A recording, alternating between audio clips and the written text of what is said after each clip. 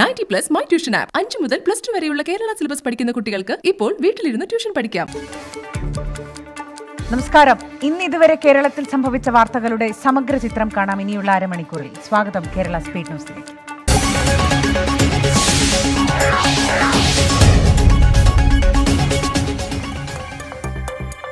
പാലാരിവട്ടം പാലം അഴിമതി കേസിൽ മുൻ പൊതുമരാമത്ത് വകുപ്പ് മന്ത്രി VK ഇബ്രാഹിം കുഞ്ഞിനെ വിജിലൻസ് അറസ്റ്റ് ചെയ്തു. കൊച്ചിയിലെ ലേക്ക് ഷോർ ആശുപത്രിയിലെത്തിയാണ് ചികിത്സയിൽ കഴിയുന്ന ഇബ്രാഹിം കുഞ്ഞിന്റെ അറസ്റ്റ് വിജിലൻസ് രേഖപ്പെടുത്തിയത്. പാലാരിവട്ടം പാലം അഴിമതിയുമായി ബന്ധപ്പെട്ടുള്ള അന്വേഷണം അടിയന്തരമായി പൂർത്തിയാക്കാൻ 1.5 ആഴ്ച മുൻപ് വിജിലൻസ് തീരുമാനിച്ചിരുന്നു. ഇതിന്റെ അടിസ്ഥാനത്തിലാണ് കേസന്വേഷണത്തിന്റെ ചുമതലയുള്ള തിരുവനന്തപുരം യൂണിറ്റിലെ ഡിവൈഎസ്പി ഉൾപ്പെടെയുള്ളവർ കഴിഞ്ഞ ദിവസം കൊച്ചിയിലെത്തിയത്. ഇബ്രാഹിം കുഞ്ഞിന് നോട്ടീസ് നൽകി കസ്റ്റഡിയിലെടുത്ത് അറസ്റ്റിലേക്ക് കടക്കാനായിരുന്നു ആദ്യ തീരുമാനം. എന്നാൽ ഇബ്രാഹിം കുഞ്ഞ് ആശുപത്രിയിൽ ചികിത്സ തേടിയതോടെ അറസ്റ്റ് നീക്കം പാളി. ഉന്നത ഉദ്യോഗസ്ഥരുടെ നിർദ്ദേശപ്രകാരമാണ് വിജിലൻസ് ഉദ്യോഗസ്ഥർ ആശുപത്രിയിലെത്തി ഇബ്രാഹിം കുഞ്ഞിന്റെ അറസ്റ്റ് രേഖപ്പെടുത്തിയത്. ഡോക്ടർമാരോട് കൂടി ആലോചിച്ച ശേഷമാണ് വിജിലൻസ് അറസ്റ്റിലേക്ക് കടന്നത്. അറസ്റ്റ് തടയാൻ ഇബ്രാഹിം കുഞ്ഞ് ഹൈക്കോടതിയെ സമീപിക്കാനുള്ള സാധ്യത മുൻകൂട്ടി കണ്ടാണ് വിജിലൻസ് അടിയന്തര നടപടിയിലേക്ക് കടന്നതെന്നാണ് സൂചന. ഇബ്രാഹിം കുഞ്ഞിനെ 5ാം പ്രതിയായാണ് ചേർത്തിരിക്കുന്നത്.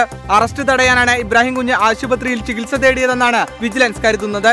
ഇതോടെ അറസ്റ്റ് വിവരം ചോർന്നെന്ന സംശയവും ബലപ്പെട്ടു. അറസ്റ്റ് വിവരം ചോർന്നതിൽ ആഭ്യന്തര അന്വേഷണത്തിനും സാധ്യതയുണ്ട്. ചട്ടവിരുദ്ധമായി RDS കമ്പനിക്ക് മൊബിലൈസേഷൻ അഡ്വാൻസ് നൽകിയതിലടക്കം ഇബ്രാഹിം കുഞ്ഞിനെതിരെ തെളിവുണ്ടെന്നാണ് വിജിലൻസ് വാദം. RDS company MD Sumit Goyal, മുൻ പൊതുമരാമത്ത് വകുപ്പ് സെക്രട്ടറി TO സൂരജ് എന്നിവർ ഇബ്രാഹിം കുഞ്ഞിനെതിരെ നേരത്തെ മൊഴി നൽകിയിരുന്നു.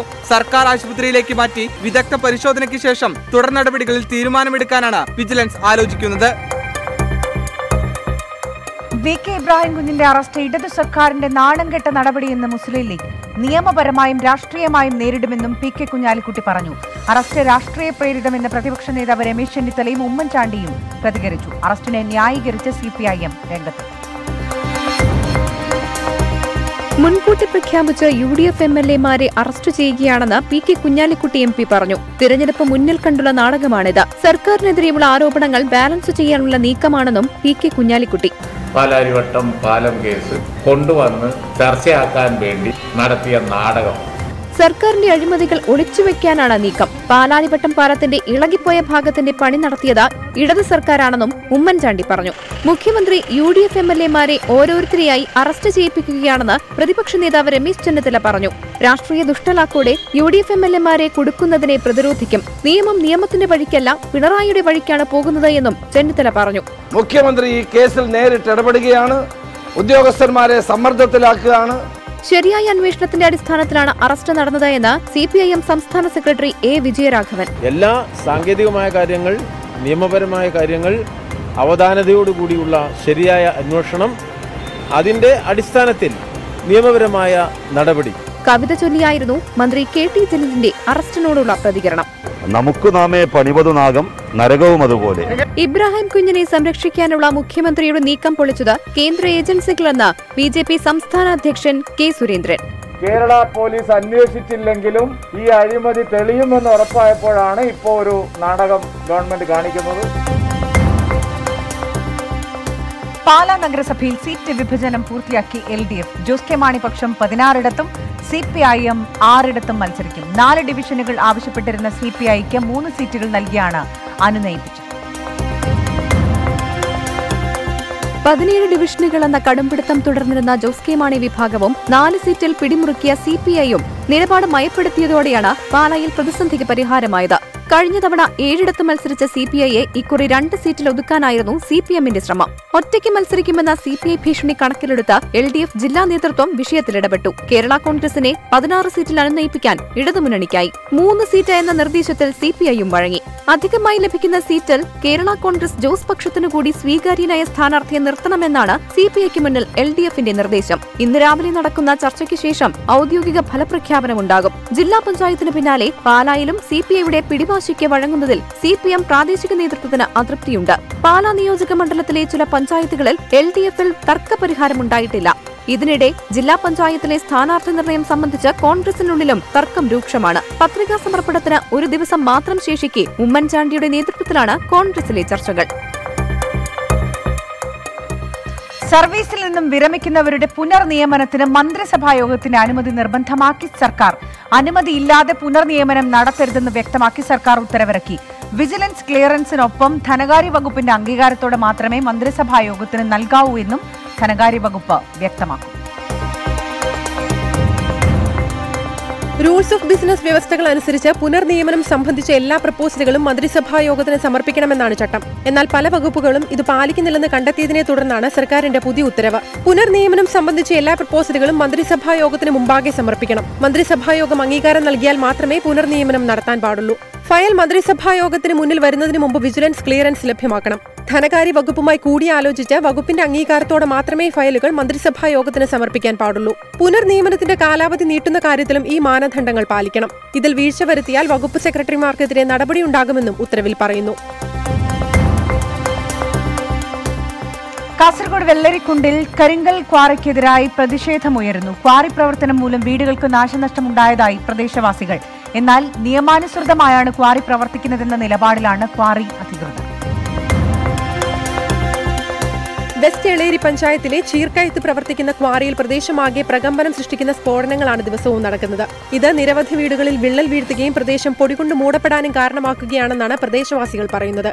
ചീർക്കയും കരിങ്കൽ ക്വാറിയിൽ നടന്ന സ്ഫോടനത്തെ തുടർന്നാണ് സമീപത്തെ ടി വി തമ്പാന്റെ വീടിന്റെ ശൌചാലയവും വിറകുപുരയും തകർന്നത്. വീടിന്റെ ചുമരുകൾക്കും വിള്ളൽ വീണിട്ടുണ്ട്. അതേപോലെ ഇതിന്റെ വളരെ ശബ്ദം വന്നിട്ട് പല പ്രാവശ്യം നമ്മൾ ഈ നാട്ടുകാരിൽ എല്ലാവരും വിളിച്ചു.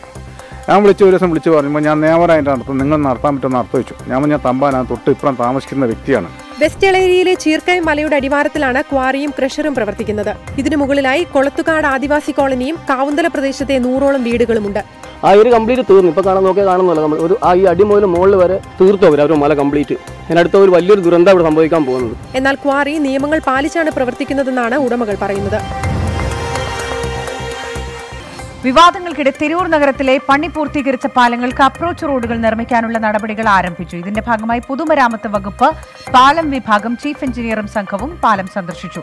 പാലങ്ങൾക്ക് അപ്രോച്ച് റോഡുകൾ നിർമ്മിക്കാനുള്ള നടപടികൾ വൈകുന്നതിനെതിരെ സ്ഥലം MLA സി മമ്മൂട്ടി നിയമ നടപടിക്കൊരുങ്ങിയതിന് പിന്നാലെയാണ് പൊതുമരാമത്ത് വകുപ്പിന്റെ ഇടപെടൽ. നഗരമധ്യത്തിലുള്ള പ്രധാനപ്പെട്ട 2 റോഡുകളും തിരൂർ മുത്തൂരിൽ ബൈപ്പാസ് റോഡുകൾ കൂട്ടിമുട്ടിക്കാനായി 7.32 കോടി രൂപ ഉപയോഗിച്ച് പണിത റെയിൽവേ മേൽപ്പാലവുമാണ് ആകാശത്ത് പന്തൽ കെട്ടിയതുപോലെ 4 കാലുകളിൽ തുടരുന്നത്. പാലങ്ങളുടെ നിർമ്മാണ പ്രവർത്തനങ്ങൾ സമയബന്ധിതമായി പൂർത്തിയാക്കിയെങ്കിലും ഇവയ്ക്കായുള്ള അപ്രോച്ച് റോഡുകൾ യാഥാർത്ഥ്യമാക്കാൻ ഇതുവരെ സാധിച്ചിട്ടില്ല. സർക്കാർ ആവശ്യമായ നടപടികൾ സ്വീകരിക്കാത്തതാണ് പദ്ധതി വൈകാൻ കാരണമെന്ന് ആരോപിച്ച് കഴിഞ്ഞ ദിവസം സ്ഥലം MLA സി മമ്മൂട്ടി നിയമ നടപടിക്കൊരുങ്ങിയിരുന്നു. ഇതിനു പിന്നാലെയാണ് പൊതുമരാമത്ത് വകുപ്പ് പാലം വിഭാഗം ചീഫ് എഞ്ചിനീയർ മനോമോഹനും സംഘവും പാലം സന്ദർശിച്ചത്.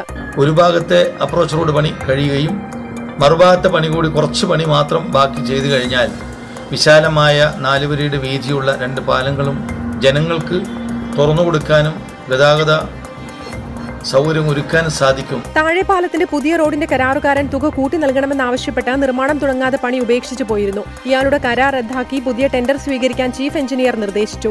ടൗൺ റെയിൽവേ മേൽപ്പാലത്തിന്റെ പുതിയ റോഡ് നിർമ്മാണത്തിനും ഫണ്ട് ലഭ്യമാക്കാൻ നടപടി ആരംഭിച്ചു. ഫണ്ട് അനുവദിക്കാനായി വീണ്ടും സർക്കാരിന് അപേക്ഷ നൽകും. തദ്ദേശ സ്വയംഭരണ സ്ഥാപന തിരഞ്ഞെടുപ്പിന് ശേഷം നടപടിക്രമങ്ങൾ പൂർത്തിയാക്കാനാണ് നിലവിലെ തീരുമാനം. തിരക്കില്ലാതെ ശബരിമല സന്നിധാനം. കോവിഡ് സാഹചര്യത്തിൽ ആളുകളുടെ എണ്ണം ക്രമീകരിച്ചതിനാൽ ഭക്തർക്ക് അയ്യനെ മതിവരുവോളം കാണാം. സന്നിധാനത്തെത്തുന്നവരിൽ കൂടുതലും ഇതര സംസ്ഥാനങ്ങളിൽ നിന്നും ഉള്ളവരാണ്. ശബരിമലയിൽ മണ്ഡല മകരവിളക്ക് തീർത്ഥാടനത്തിനായി ഭക്തർ എത്തിത്തുടങ്ങിയിട്ട് ഇന്നേക്ക് 3 ദിവസം. തമിഴ്നാട്, കർണാടക, ആന്ധ്ര തുടങ്ങിയ ഇതര സംസ്ഥാനങ്ങളിൽ നിന്നുള്ള ഭക്തരാണ് ആദ്യ ദിവസങ്ങളിൽ എത്തിയവരിൽ ഏറെയും. കോവിഡ് സാഹചര്യത്തിൽ പ്രതിദിനം തീർത്ഥാടനത്തിനെത്തുന്നവരുടെ എണ്ണം 1000-ആയി ചുരുക്കിയതോടെ ഭക്തർ തിങ്ങിനിറഞ്ഞ പതിവ് കാഴ്ച ഇക്കുറിയില്ല. തിരക്കില്ലാത്തതിനാൽ ഭക്തർക്ക് അയ്യനെ മതിവരുവോളം കാണാം. എന്നാൽ വർഷങ്ങളായി സംഘം ചേർന്ന് ദർശനത്തിനെത്തുന്ന ഭക്തർക്ക് അതിന് സാധിക്കുന്നില്ലെന്ന നിരാശയുമുണ്ട്. இப்போ ஆன்லைனில் டிக்கெட் இல்லை, அதனால கொஞ்சம் பேர் வர முடியல. எங்கள் ஜோதியில் 50 பேர் வருவாங்க, 3 பேருக்கு தான் கிடச்சி. அந்த 3 பேர் மட்டும் வந்திருக்கிறோம். ഭക്തജന തിരക്കില്ലാത്തതിനാൽ മാസപൂജ സമയങ്ങളിൽ നടത്തിയിരുന്ന പടിപൂജയും പതിവിന് വിപരീതമായി ഇത്തവണ മണ്ഡല മകരവിളക്ക് കാലത്ത് നടത്തുന്നുണ്ട്. അടുത്ത വർഷമെങ്കിലും സന്നിധാനം ശരണം വിളികളാൽ മുഖരിതമാകുമെന്ന പ്രതീക്ഷയോടെയാണ് ഓരോ ഭക്തരും മടങ്ങുന്നത്. ശബരിമല ഡ്യൂട്ടിയിലുള്ള പോലീസുകാരുടെ സൗജന്യ മെസ് സൗകര്യം നിർത്തലാക്കി. കോവിഡിനെ തുടർന്ന് ദേവസ്വം സബ്സിഡി നിലച്ചെന്ന് ചൂണ്ടിക്കാട്ടിയാണ് നടപടി. എന്നാൽ 2011 മുതൽ പോലീസിന്റെ മെസ്സിന് സർക്കാർ നേരിട്ടാണ് സബ്സിഡി നൽകിയിരുന്നത്. ശബരിമല തീർത്ഥാടന കാലത്ത് ഡ്യൂട്ടിയിലുണ്ടായിരുന്ന പോലീസുകാർക്ക് ഏറെ ആശ്വാസകരമായിരുന്ന സൗജന്യ മെസ് സൗകര്യമാണ് നിർത്തലാക്കിയത്. കോവിഡ് പ്രതിസന്ധി കാരണം ഇത്തവണ ദേവസ്വം ബോർഡിൽ നിന്ന് മെസ് സബ്സിഡി ലഭിച്ചില്ലെന്നാണ് വിശദീകരണം. ഇത് ചൂണ്ടിക്കാട്ടി മെസ് ഓഫീസർ ഉത്തരവിറക്കിയിട്ടുണ്ട്. സന്നിധാനം, പമ്പ, നിലയ്ക്കൽ, എരുമേലി, മണിയാർ എന്നിവിടങ്ങളിലുണ്ടായിരുന്ന സൗജന്യ ഭക്ഷണശാല സംവിധാനമാണ് നിർത്തലാക്കിയത്. ഇതോടെ ഭക്ഷണത്തിനുള്ള തുക സേനാംഗങ്ങൾ തന്നെ നൽകേണ്ടി വരും. അതേസമയം 2011 മുതൽ 2019 വരെ സർക്കാർ നേരിട്ടാണ് പോലീസ് മെസ്സിനുള്ള സബ്സിഡി നൽകി വന്നിരുന്നത്. 2011 ആദ്യമായി ഇത് അനുവദിച്ചപ്പോൾ 85 ലക്ഷം രൂപയായിരുന്നു സബ്സിഡി. 2019 ഇത് 1 കോടിയിലധികമായി ഉയർത്തിയിരുന്നു. സർക്കാർ സബ്സിഡി ഉണ്ടെന്നിരിക്കെ കോവിഡിന്റെ പേരും പറഞ്ഞ് സൗജന്യ മെസ് സൗകര്യം നിർത്തലാക്കിയതിൽ സേനയ്ക്കുള്ളിൽ നിന്ന് തന്നെ വിമർശനങ്ങൾ ഉയരുന്നുണ്ട്. കൊച്ചി മെട്രോയിൽ യാത്രക്കാർക്ക് സൈക്കിൾ ഒപ്പം കൊണ്ടുപോകാൻ അനുമതി. നഗരത്തിൽ സൈക്കിൾ ഉപയോഗം വർദ്ധിച്ച പശ്ചാത്തലത്തിലാണ് KMRL തീരുമാനം. പ്രത്യേക ചാർജ് നൽകാതെ സ്വന്തം സൈക്കിൾ ട്രെയിനിൽ കയറ്റി കൊണ്ടുപോകും. കൊച്ചിയുടെ ശീലങ്ങൾ മാറുമ്പോൾ മെട്രോയും മാറും. സൈക്കിൾ യാത്രക്കാർ കൂടിയപ്പോൾ ഇനി മെട്രോയ്ക്കുള്ളിൽ സൈക്കിളിനും ഇടമുണ്ട്, അതും ഫ്രീ ആയി. ആദ്യഘട്ടത്തിൽ 6 സ്റ്റേഷനുകളിലാണ് സൈക്കിൾ കയറ്റാൻ അനുമതി. Changampuzha park, Palarivattom, town hall, Ernakulam south, Maharajas college, Elamkulam എന്നീ മെട്രോ സ്റ്റേഷനുകളിൽ സൈക്കിളുമായി പ്രവേശിക്കാം. ലിഫ്റ്റുകളിലും സൈക്കിൾ കൂടെ കൂട്ടാം. മോട്ടോർ വാഹനങ്ങളുടെ ഉപയോഗം കുറയ്ക്കുന്നതിനൊപ്പം ആരോഗ്യപൂർണമായ യാത്രകൾ ഉറപ്പാക്കുന്നതിനാണ് KMRLന്റെ പുതിയ തീരുമാനം.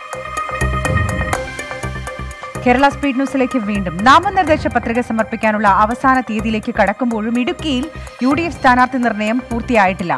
കട്ടപ്പന, തൊടുപുഴ നഗരസഭകളിലും ചില ബ്ലോക്ക് പഞ്ചായത്തുകളിലും ഇപ്പോഴും സമവായമായിട്ടില്ല. ചിഹ്നം ലഭിച്ചതോടെ കേരള കോൺഗ്രസ് ജോസഫ് വിഭാഗം സംസ്ഥാനത്തെ 25 ജില്ലാ പഞ്ചായത്ത് സീറ്റുകളിലേക്കുള്ള സ്ഥാനാർത്ഥികളെ പ്രഖ്യാപിച്ചു.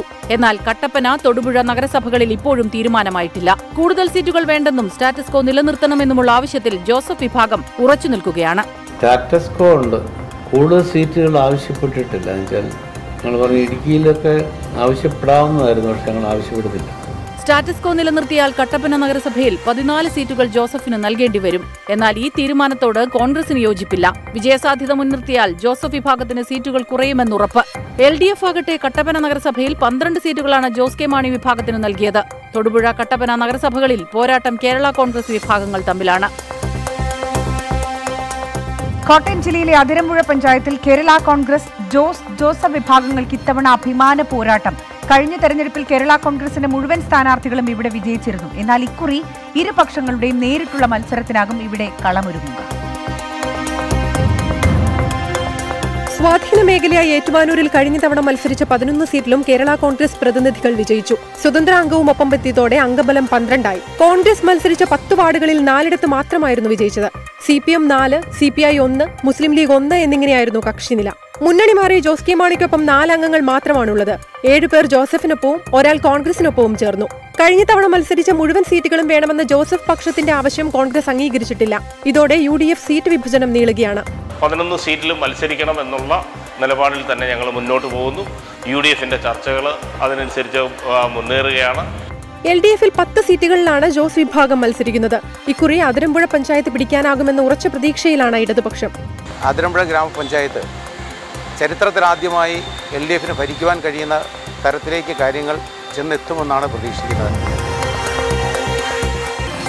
തിരുവനന്തപുരം ജില്ലയിലെ തൊളിക്കോട് പഞ്ചായത്തിൽ ഇത്തവണ ഭരണത്തിലെത്താനാകുമെന്ന പ്രതീക്ഷയിലാണ് UDF. എന്നാൽ ഉപതെരഞ്ഞെടുപ്പിൽ അടക്കമുണ്ടായ നേട്ടം ആവർത്തിക്കാമെന്ന് LDF ഉറപ്പിക്കുന്നു. സീറ്റ് നില മെച്ചപ്പെടുത്താമെന്ന് SDPIയും കണക്കുകൂട്ടുന്നു.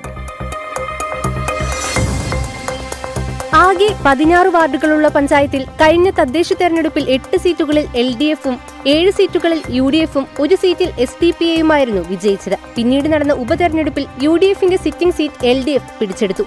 കൂടെയുണ്ടായിരുന്ന ജനതാദൾ S മുന്നണി വിട്ടതോടെ UDF കക്ഷിനില 5ലേക്കും 8ൽ നിന്ന് LDF നില മെച്ചപ്പെടുത്തി 10 സീറ്റുകളിലേക്കും എത്തി. ഇതോടെ വരുന്ന തെരഞ്ഞെടുപ്പിലും തുടർഭരണം സാധ്യമാകുമെന്ന് LDF ഉറപ്പിക്കുന്നു.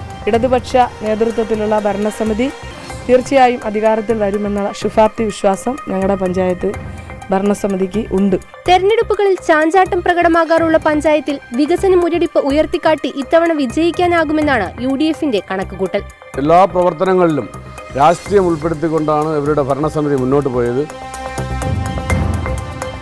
തങ്ങളുടെ പ്രദേശത്തെ റോഡുകളോടുള്ള നിരന്തരമായ അവഗണനയിൽ പ്രതിഷേധിച്ച് ഇത്തവണ വോട്ട് ബഹിഷ്കരിക്കാൻ ഒരുങ്ങുകയാണ് പട്ടാമ്പിയിലെ കുറെ വോട്ടർമാർ. പട്ടാമ്പി കീഴായൂരിലെ 10ഓളം വരുന്ന കുടുംബങ്ങളാണ് വോട്ട് ബഹിഷ്കരണവുമായി രംഗത്തെത്തിയിരിക്കുന്നത്. പട്ടാമ്പി നഗരസഭയിലെ 14ാം വാർഡ് പരിധിയിൽ വരുന്ന കീഴായൂർ ലൗലി കോർണർ പ്രദേശത്തെ 10 കുടുംബങ്ങളിലെ 50ഓളം വോട്ടർമാരാണ് വോട്ട് ബഹിഷ്കരിക്കാൻ ഒരുങ്ങുന്നത്. തങ്ങളുടെ പ്രദേശത്തെ റോഡിനോട് കാണിക്കുന്ന കടുത്ത അവഗണനയിൽ സഹിക്കിട്ട് സമ്മതിദാനാവകാശം ബഹിഷ്കരിക്കുന്നതെന്ന് ഇവർ പറയുന്നു. കുറെ കാലമായിട്ടുള്ളതാണ് ഈ റോഡിന്റെ ഈ ബുദ്ധിമുട്ട്. ഈ കുഴിമുട്ടും കുഴിയും മറ്റേ ബുദ്ധിമുട്ട്, യാത്രക്കാർക്ക് ബുദ്ധിമുട്ടും. നമുക്ക് ഈ 10-50 വീടാണ് ഇവിടെ ഈ ഭാഗത്തുള്ളത്. നിത്യേന നൂറുകണക്കിന് വാഹനങ്ങൾ കടന്നുപോകുന്ന പ്രദേശത്ത് റോഡുകളുടെ തകർച്ച കാരണം നിരവധി അപകടങ്ങൾ സംഭവിക്കുന്നു. ബൈക്ക് കൊണ്ട് പോകുകയാണെന്ന് വെച്ചാൽ പിന്നെ തട്ടി തന്നിട്ട് വീഴുവാങ്ങ സൈസിലാണ് റോഡ്. കുറേ സമയത്ത് ശരിയാക്കാന്നുള്ള മെമ്പറോട് പറയുമ്പോൾ ശരിയാക്കുമെന്ന് പറയും, പിന്നെ ശരിയാക്കലില്ല. കീഴായൂർ അവിനിക്കാട്ടിൽ ഉമ്മർ മദ്രസ റോഡ്, മുണ്ടത്ത് കുഞ്ഞിമാൻപടി റോഡ്, കക്കടവത്ത് കുഞ്ഞുമുഹമ്മദ് പടി റോഡ്, ആനങ്ങാട്ട് ചപ്പങ്ങത്തൊടി മമ്മിക്കുട്ടി റോഡ് തുടങ്ങിയ റോഡുകളാണ് വർഷങ്ങളായി നവീകരിക്കാതെ തകർന്നു കിടക്കുന്നത്. കേരള സ്പീഡ് ന്യൂസിലേക്ക് വീണ്ടും. ജീവിതം വഴിമുട്ടിയതോടെ വാടക വീട് വിട്ട് മഹിളാ മാളിൽ ഷോപ്പിലേക്ക് താമസം മാറ്റി സംരംഭകയായ വീട്ടമ്മ. കോഴിക്കോട് പൂവാട്ടുപറമ്പ് സ്വദേശിയായ ഫസ്ന അഷ്റഫും മക്കളുമാണ് വീട്ടുവാടക നൽകാനാകാതെ മഹിളാ മാളിലേക്ക് താമസം മാറ്റിയത്. നീതി കിട്ടും വരെ ഷോപ്പിൽ തന്നെ തുടരാനാണ് തീരുമാനം. സംഭവത്തിൽ യൂത്ത് കോൺഗ്രസ് പ്രവർത്തകർ മഹിളാ മാളിന് മുന്നിൽ പ്രതിഷേധ പ്രകടനം നടത്തി. സ്വന്തം തുന്നൽ യൂണിറ്റിലൂടെ ജീവിതമാർഗം കണ്ടെത്തിയിരുന്ന ഹസ്ന എന്ന വീട്ടമ്മ ഏറെ പ്രതീക്ഷകളോടെയാണ് കോഴിക്കോട്ട് മഹിളാ മാളിൽ ഷോപ്പ് തുടങ്ങിയത്. ഏതാനും മാസങ്ങൾക്ക് മുൻപ് 7000 രൂപയുടെ കറണ്ട് ബില്ലിന് പകരം 12000 രൂപ ഈടാക്കാൻ ശ്രമിച്ചതിനെ ഹസ്ന എതിർത്തിരുന്നു. ഇതോടെ ഷോപ്പിലേക്കുള്ള വൈദ്യുതി അധികൃതർ വിച്ഛേദിച്ചു. കുടിശ്ശിക ചൂണ്ടിക്കാട്ടി ഷോപ്പിന്റെ പൂട്ട് തകർത്ത് പുതിയ പൂട്ടിടുകയും ചെയ്തു. കളക്ടറുടെ ഉത്തരവിനെ തുടർന്നാണ് പിന്നീട് ഷോപ്പ് തുറന്നത്. എന്നാൽ തിരിച്ചെത്തിയപ്പോൾ ഹസ്നയുടെ ഷോപ്പിലെ 2 ലക്ഷത്തോളം രൂപയുടെ സാധനങ്ങൾ നഷ്ടപ്പെട്ടിരുന്നു. കളക്ടറുടെ നിർദ്ദേശപ്രകാരം ഇത് തുറക്കാൻ അനുമതിയായി. തുറന്നു. അപ്പോൾ എൻ്റെ ഷോപ്പും അതോടൊപ്പം അവർ തുറന്നു തന്നു. അപ്പോഴാണ് ഈ ഷോപ്പിൻ്റെ ഉള്ളിൽ ഇത്രയും നഷ്ടങ്ങൾ വന്നിട്ടുണ്ട്, അല്ലെങ്കിൽ ഇത്രയും സാധനങ്ങൾ കളവ് പോയിട്ടുണ്ട് എന്നുള്ളത് ഞാൻ അറിയണത്. വരുമാനം നിലച്ചതോടെ വീട്ടുവാടക പ്രതിസന്ധിയിലായി. വീടൊഴിയാൻ ഉടമ നിർദ്ദേശിച്ചതോടെ ഹസ്നയും മക്കളും താമസം ഷോപ്പിലേക്ക് മാറ്റി. വൈദ്യുതി പോലുമില്ലാത്ത ഷോപ്പിലാണ് ഹസ്നയും മക്കളും ഇപ്പോൾ താമസിക്കുന്നത്. സമാന പ്രതിസന്ധി നേരിടുന്ന മറ്റു കടയുടമകളും ഹസ്നയ്ക്ക് പിന്തുണയായിട്ടുണ്ട്. നീതി കിട്ടും വരെ ഷോപ്പിൽ തന്നെ തുടരാനാണ് ഹസ്നയുടെ തീരുമാനം. വീട്ടമ്മയെയും കുടുംബത്തെയും കുടുംബശ്രീ അധികൃതർ വഴിയാധാരമാക്കിയെന്നാരോപിച്ച യൂത്ത് കോൺഗ്രസ് മാളിന് മുന്നിൽ പ്രതിഷേധ പ്രകടനം നടത്തി. ചോലനായ്ക്കർ വിഭാഗത്തിലെ ആദ്യ ഗവേഷക വിദ്യാർത്ഥിയായി ചരിത്രം എഴുതിയിരിക്കുകയാണ് മലപ്പുറം കരുളായി സ്വദേശി വിനോദ്. ഏഷ്യൻ വൻകരയിലെ തന്നെ പുരാതന ഗോത്രവർഗത്തിൽപ്പെട്ട ഗുഹാവാസികളാണ് ചോലനായ്ക്കർ. ജീവിത സാഹചര്യങ്ങളോട് പൊരുതിയാണ് വിനോദ് ഈ നേട്ടം സ്വന്തമാക്കിയത്. ജനിച്ചത് കരുളായി ഉൾവനത്തിലെ ഏതോ ഒരു ഗുഹയിൽ. എന്നാൽ ഇന്ന് ചോലനായ്ക്കർ വിഭാഗത്തിലെ ആദ്യ ഗവേഷക വിദ്യാർത്ഥിയാണ് വിനോദ്. 20 വർഷങ്ങൾക്ക് മുൻപ് ഗുഹയിലെത്തിയ കിർത്താഡ്സ് ഡയറക്ടറായിരുന്ന N. വിശ്വനാഥൻ നായരാണ് 6ാം വയസ്സിൽ വിനോദിനെ കാടിറക്കി അക്ഷരലോകത്തേക്ക് കൈപിടിച്ചത്. ഇന്നിപ്പോൾ കുസാറ്റിൽ നിന്ന് അപ്ലൈഡ് എക്കണോമിക്സിൽ MPhil പൂർത്തീകരിച്ച വിനോദ് കുസാറ്റിലെ തന്നെ ഗവേഷണ വിദ്യാർത്ഥിയാണ്. ചോലനായ്ക്കർ വിഭാഗത്തെക്കുറിച്ചുള്ള പഠനമാണ് വിനോദിന്റെ ഗവേഷണ വിഷയം. കാരണം നമ്മളൊരു ഗോത്രം അംഗം കൂടി ആയതുകൊണ്ട് ഒരുപാട് സാധ്യതകൾ നമ്മളെ സമൂഹത്തിൽ കാണുന്നുണ്ട്. അതിനെക്കുറിച്ച് പഠിച്ച് നല്ലൊരു റിപ്പോർട്ട് സമർപ്പിക്കുക എന്നുള്ളത് എൻ്റെ ആഗ്രഹം കൂടിയാണ്. കാടിറങ്ങി ഫസ്റ്റ് ക്ലാസോടെ SSLC പൂർത്തിയാക്കിയ വിനോദ് ഊരിലെ വനവിഭവങ്ങൾ ശേഖരിക്കുന്ന തൊഴിലിലേക്ക് മടങ്ങിയിരുന്നു. എന്നാൽ അധ്യാപകരുടെ നിർബന്ധത്തിന് വഴങ്ങി ഉപരിപഠനത്തിനു തയ്യാറായി. 70% മാർക്കോടെയാണ് വിനോദ് +2 പൂർത്തിയാക്കിയത്. പാലേമാട് ശ്രീ വിവേകാനന്ദ കോളേജിലായിരുന്നു ബിരുദ പഠനം. MPhil പൂർത്തിയാക്കി ഇന്ന് ഗവേഷണ വിദ്യാർത്ഥിയായി ചരിത്രം രചിക്കുമ്പോഴും ആദിവാസികളുടെ ഉന്നമനമാണ് വിനോദിന്റെ മനസ്സു നിറയെ. പ്രാദേശിക വികസനം സജീവ ചർച്ചയാകുന്ന തദ്ദേശ തെരഞ്ഞെടുപ്പിൽ പലപ്പോഴും വലിയ രാഷ്ട്രീയ കക്ഷികൾ അപ്രസക്തരാകുന്ന കാഴ്ച കണ്ടിട്ടുണ്ട്. ഇത്തരത്തിൽ വെള്ളത്തിനായി സമരരംഗത്തിറങ്ങിയ RBC എന്ന ജനകീയ മുന്നണി ഭരണം പിടിച്ചെടുത്ത പഞ്ചായത്താണ് പാലക്കാട് ചിറ്റൂരിലെ വടകരപ്പതി പഞ്ചായത്ത്. പക്ഷെ ഇത്തവണ RBCയെ ഇടതുപക്ഷം മുന്നണിയുടെ ഭാഗമാക്കാൻ ഒരുങ്ങുകയാണ്. കഴിഞ്ഞ തെരഞ്ഞെടുപ്പിൽ ത്രികോണ മത്സരമായിരുന്നു ചിറ്റൂരിലെ വടകരപ്പതി പഞ്ചായത്തിൽ നടന്നത്. UDFന്റെ ശക്തി കേന്ദ്രമായ വടകരപ്പതിയിലെ ജലക്ഷാമം ചർച്ചയാക്കി തിരഞ്ഞെടുപ്പിനെ ഒറ്റയ്ക്ക് നേരിട്ട് വലിയ ഒറ്റകക്ഷിയായി മാറിയ RBCയാണ് ഇടതു പിന്തുണയോടെ പഞ്ചായത്ത് ഭരിച്ചത്. എന്നാൽ ഇത്തവണ RBCയെ കൂട്ടുപിടിച്ച് തിരഞ്ഞെടുപ്പിനെ നേരിടുകയാണ് ഇടതുമുന്നണി. RBCയും CPMഉം ജനതാദളും തമ്മിൽ സീറ്റ് ധാരണ ഏതാണ്ടായി കഴിഞ്ഞു. ഇതിൽ പോയപ്പോൾ വാഗ്ദാനം മാത്രമായിരുന്നു ഞങ്ങളുടെ ഇതൊക്കെ ഞങ്ങൾ വന്നാൽ ചെയ്യുമെന്ന്. അപ്പോൾ ആ കാര്യങ്ങൾ 100% ഞങ്ങൾ ചെയ്തിട്ടുണ്ട്. അതുകൊണ്ട് ജനകീയ പിന്തുണ പിടിച്ചു പറ്റിയിട്ടുണ്ട്. ജില്ലയുടെ കിഴക്കൻ മേഖലയിൽ തമിഴ്നാടുമായി അതിർത്തി പങ്കിടുന്ന ഈ മഴനിഴൽ പ്രദേശത്ത് പച്ചക്കറി കൃഷി വ്യാപകമായുണ്ട്. അതുകൊണ്ട് തന്നെ ജലപ്രശ്നമാണ് പ്രധാന തെരഞ്ഞെടുപ്പ് ചർച്ച. എന്നാൽ മറ്റു വികസനങ്ങളൊന്നും നടപ്പിലാക്കാത്ത RBCക്ക് ഇത്തവണ പിന്തുണ കുറയുമെന്നാണ് കോൺഗ്രസിന്റെ വാദം. അത് തങ്ങളുടെ തട്ടകം തിരിച്ചുപിടിക്കാൻ സഹായിക്കുമെന്നും കോൺഗ്രസ് വിശ്വസിക്കുന്നു. ഒന്ന്, അഡ്മിനിസ്ട്രേഷൻ പ്രോപ്പർ അല്ല. സെക്രട്ടറി 10-12 സെക്രട്ടറിയായി. നമുക്ക് നമ്മൾ വിചാരിച്ച പോലെ ഒന്നും അവിടെ നടക്കില്ല. RBCയുമായി സീറ്റ് ഏതാണ്ട് ധാരണയിലായെന്ന് CPIM നേതാക്കളും പറഞ്ഞു. പോയതിനേക്കാളും നല്ല രീതിയിലുള്ള സീറ്റുകൾ LDFന് കിട്ടാനുള്ള സാധ്യതകൾ കൂടുതലാണ് പഞ്ചായത്ത്. കൈവിട്ടുപോയ എയിംസ് മെഡിക്കൽ സീറ്റ് തിരികെ കിട്ടിയതിന്റെ സന്തോഷത്തിലാണ് ഫോർട്ട് കൊച്ചി സ്വദേശി ഫർഹീൻ. 24 ന്യൂസും മുൻ കേന്ദ്രമന്ത്രിയും MP-യുമായ അൽഫോൺസ് കണ്ണന്താനവും കൈകോർത്തതോടെയാണ് ഫർഹീന്റെ സ്വപ്നം പൂവണിഞ്ഞത്. OBC ക്വാട്ടയിൽ 10ാം റാങ്ക് ഉണ്ടായിട്ടും സാങ്കേതിക വാദം ഉയർത്തിയാണ് കഴിഞ്ഞ ദിവസം എയിംസ് അധികൃതർ ഫർഹീനെ സീറ്റ് നിരസിച്ചത്. കഴിഞ്ഞ ചൊവ്വാഴ്ചയാണ് 24ന്റെ കൊച്ചി ബ്യൂറോയിലേക്ക് ഫർഹീന്റെ ബന്ധു വിളിക്കുന്നത്. OBC ക്വാട്ടയിൽ 10ാം റാങ്ക് ഉണ്ടായിട്ടും സാങ്കേതിക വാദം ഉയർത്തി എയിംസ് അധികൃതർ കുട്ടിക്ക് സീറ്റ് നിഷേധിച്ചുവെന്നും സഹായിക്കണമെന്നുമായിരുന്നു ആവശ്യം. ഫർഹീൻ ഡൽഹിയിലായിരുന്നതിനാൽ വിവരം 24 ഡൽഹി മേധാവി R രാധാകൃഷ്ണന് കൈമാറി. വിദ്യാർത്ഥിയെയും കുടുംബത്തെയും വിളിച്ച് വിവരം അന്വേഷിച്ച RK ഫർഹീന് പൂർണ്ണ സഹായം വാഗ്ദാനം ചെയ്തു. വളരെയധികം RK സാർ ഇടപെട്ടില്ലായിരുന്നെങ്കിൽ അൽഫോൻസ് സാറിന്റെ നമ്പറേ കിട്ടില്ല. ഇത് അറിയാതെ പോയാൽ നമ്മുടെ ഇത് ഫെയ്റ്റ് ആണെന്ന് പറഞ്ഞാൽ ആക്സെപ്റ്റ് ചെയ്ത് സെക്കൻഡ് റൗണ്ടിലോട്ട് പോയാൽ സെക്കൻഡ് റൗണ്ടിൽ കയറിയാൽ തന്നെ ജനറൽ ആയതുകൊണ്ട് എനിക്ക് കിട്ടാൻ ചാൻസ് ഇല്ല എയിംസ് ഡൽഹി. വിഷയം മുൻ മന്ത്രിയും MP-യുമായ അൽഫോൺസ് കണ്ണന്താനത്തിന്റെ ശ്രദ്ധയിൽപ്പെടുത്തിയ ഡൽഹി ബ്യൂറോ അദ്ദേഹത്തിന്റെ ഇടപെടൽ ഉറപ്പാക്കി. ആരോഗ്യമന്ത്രി ഹർഷവർദ്ധനുമായും ഉദ്യോഗസ്ഥരുമായും 3 ദിവസം നീണ്ട ചർച്ചകൾക്കൊടുവിൽ കൈവിട്ടുപോയെന്ന് കരുതിയ എയിംസ് മെഡിക്കൽ സീറ്റ് ഫർഹീന് സ്വന്തമായി. അഡ്മിഷൻ എടുക്കാൻ ഡൽഹിയിലെത്താൻ ഫർഹീനും സഹോദരനും വിമാന ടിക്കറ്റ് എടുത്തു നൽകിയതും കണ്ണന്താനമാണ്. എല്ലാം സാർ ഇങ്ങോട്ടാണ് വിളിച്ചത്. സാർ ഇങ്ങോട്ട് വിളിച്ച് ഓരോ സമയവും അപ്ഡേറ്റ് ചെയ്തുകൊണ്ടിരുന്നു. അങ്ങനെ ശരിയായെന്ന് സാറ് പറഞ്ഞു. സാറ് തന്നെ ആ ഫ്ലൈറ്റ് ടിക്കറ്റ്സും എല്ലാം എനിക്കും എൻ്റെ ചേട്ടനും ഫ്ലൈറ്റ് ടിക്കറ്റ്സ് ബുക്ക് ചെയ്തു തന്നു. ഇതോടെ കേരള സ്പീഡ് ന്യൂസ് പൂർണ്ണമാവുകയാണ്.